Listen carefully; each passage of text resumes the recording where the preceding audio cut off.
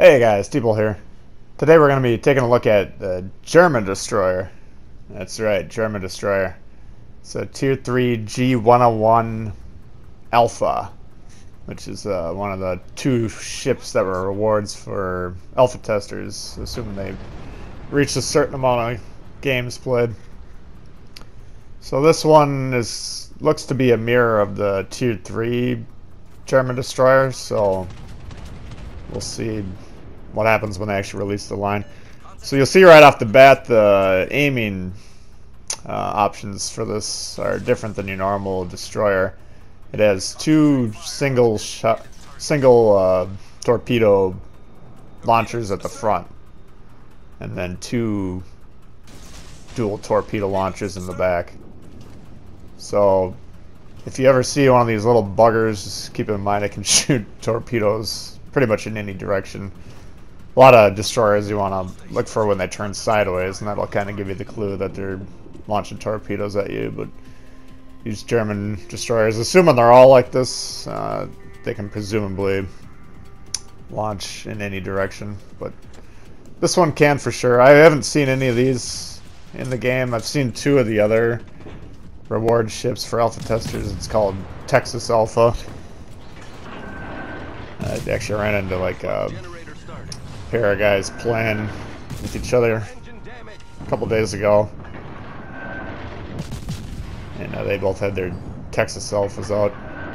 You'll notice early on in this match I'm shooting armor-piercing rounds, so I was just testing it out.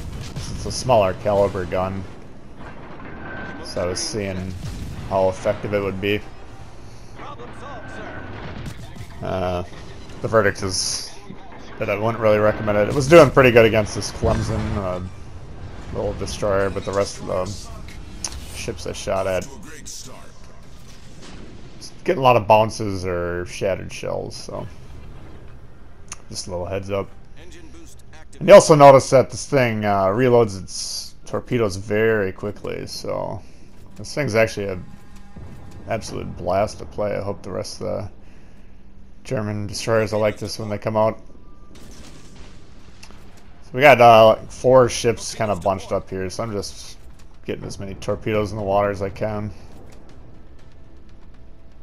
Got this Japanese cruiser here that's looking like he might want a couple torpedoes.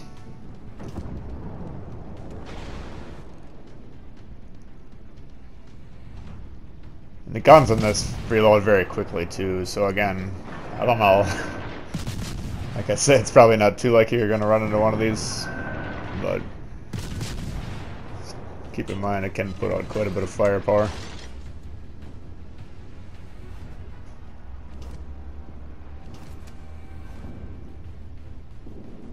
Now, one thing I didn't realize until yesterday, I think, like this ship has permanent camo on.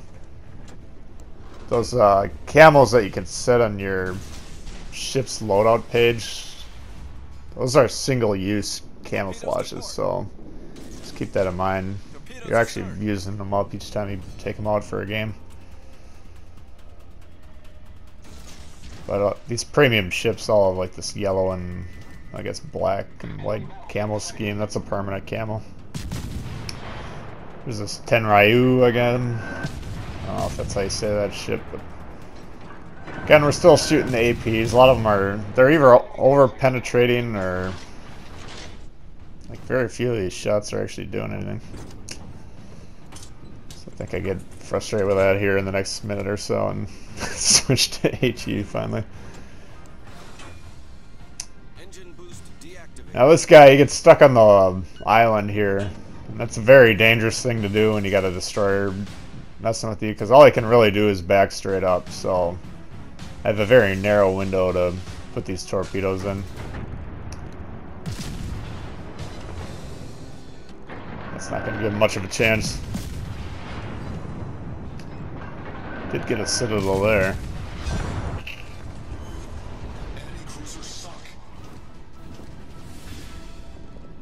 That puts us at a couple kills.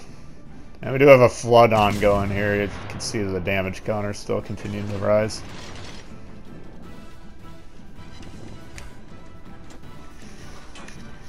If you can hit a torpedo into a ship that's used this damage control party, that's absolutely devastating to them. So that's always a key for really cruisers and destroyers should both be trying to identify battleships that if you see them on fire and then they put the fire out quickly, then they've used their damage control party. For cruisers, pump them full of HE, try and get them set on fire as much as you can. Destroyers, if you can hit them with a torpedo and get a flood in that guy. Yeah, like that guy finally flooded out, so.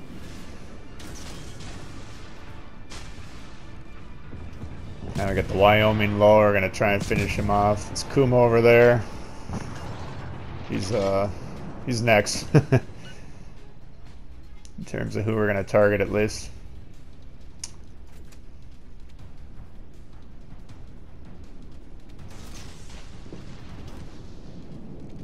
Yeah, but this ship's absolutely a blast to play. I'm not saying every game's a beast, but can definitely have some good games with it. Yeah, it puts us at 4.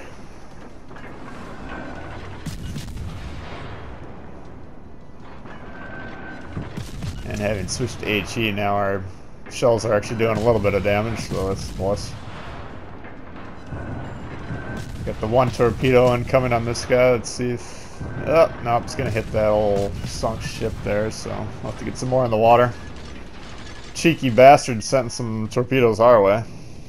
Luckily we spotted them and were able to dodge them.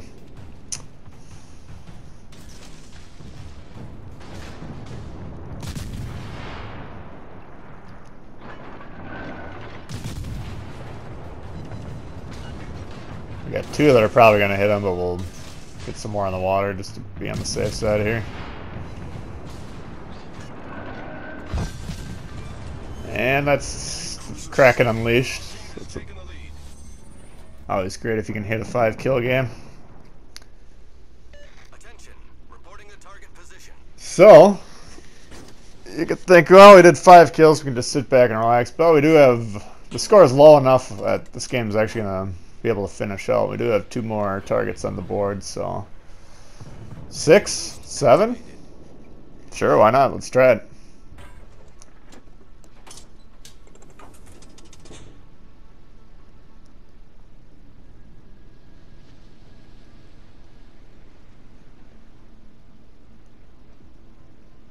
In terms of how many of these ships I think actually exist on each server, I would guess maybe 100 people got this particular ship unlocked, and maybe 20 each server got Texas. I might be remembering that wrong, but it didn't seem like there was a huge... Maybe there was more that got... I don't know. It's tough for me to remember. This was at like November, December of 2018.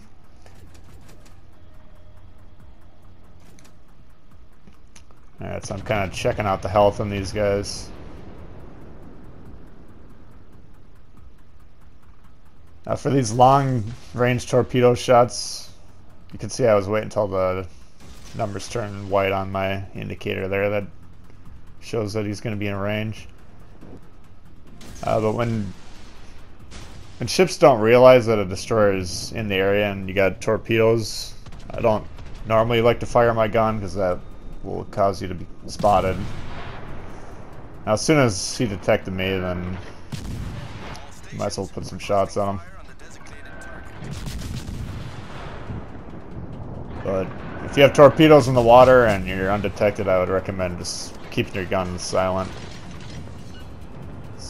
A lot of people, when they see a destroyer heading towards them, they know they're in trouble, so they'll start changing course.